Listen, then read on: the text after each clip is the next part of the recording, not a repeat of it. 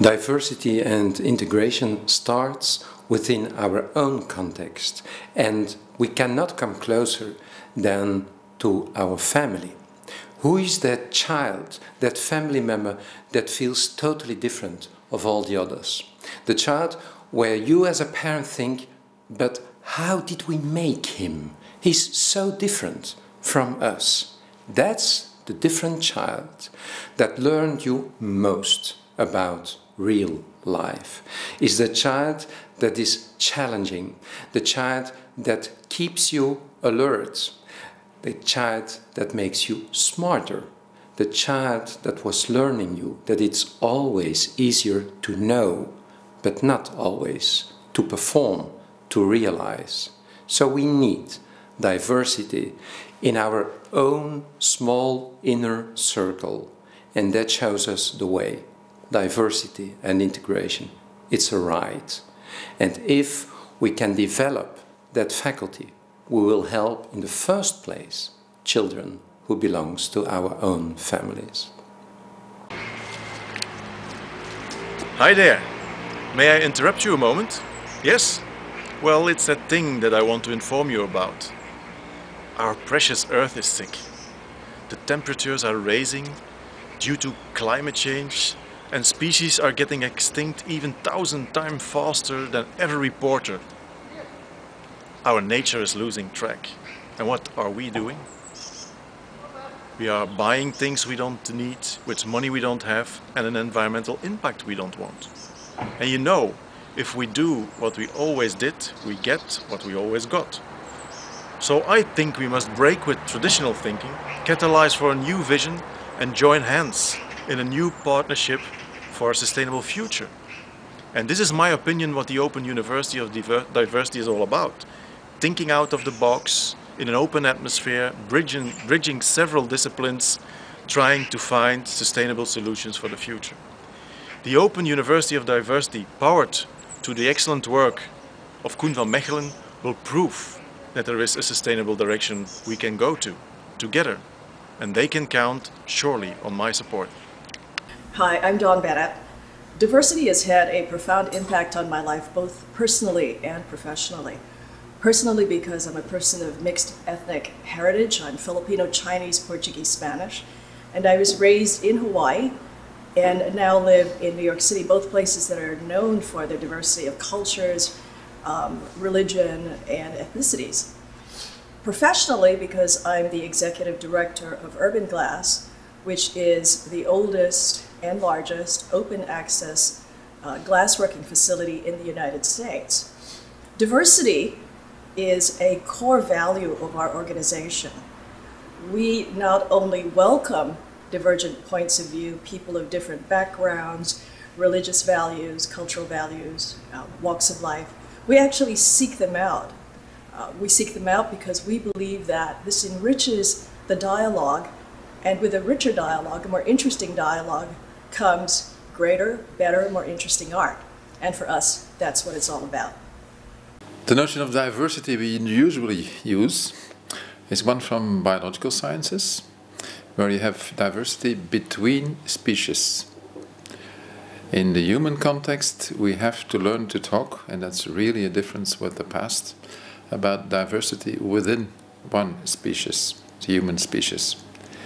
This means that we have to think about diversity of humans, humankind, as intrinsic. There's not something like a model human, let's say a Westerner, or maybe a Flemish person or something, and then the others. That's the old, wrong, historically old, but clearly wrong way of dealing with diversity in human matters. That's a form of racism, in fact. Now, shifting to diversity as an intrinsic quality of being a human implies an overhaul, a change in almost all the concepts we have used on this sort of thing in the past. So it's a complete philosophical stand that we have to develop. Well, I am a scientist studying the genetic diversity in domestic animals. I and Koen share the passion for diversity in biology as well as in culture.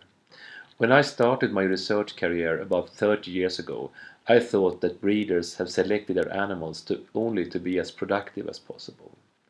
But it's become clear to me that humans have a strong affection for diversity, and humans have therefore selected mutations with appealing phenotypes like sex-linked barring and chicken.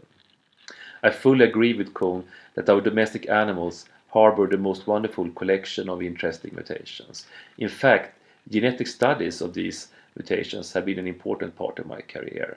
I'm very happy that many of the mutations that we have worked with, like yellow skin and rose-combed chickens, contribute to the extraordinary diversity that we can observe in the Chicken Cosmopolitan Project. Thank you. The fact that I found very important to know from the books of Hendrik Pinxten is that we live in a world with more than 6,000 countries, 6,000 languages, more than 4,000 cultures, and only 193 countries. So it's an utopian way of thinking that we live in a country with only one language, one culture. It's more the exception than the rule. So we have to live with the fact that a diverse country, and a country is, like Andersson said, an imagined community. For me, the work of Koen Vanmechelen with an unbelievable obsession for the world of chicken, which has been known always by his race. You have the poulet de Bresse, the chicken of Malines, and also in the kitchen, in the haute cuisine, in the high gastronomic world. We are always speaking about races when you talk about chicken. And he would like to mix everything. You could say he is the great Alexander the Grote from Belgium today. In the way he is always trying to bring the society in a responsibility for exchange between different cultures and different ethnics. And because when you are going in a profound way into the aspect of race, then you make a world more fragile and more vulnerable.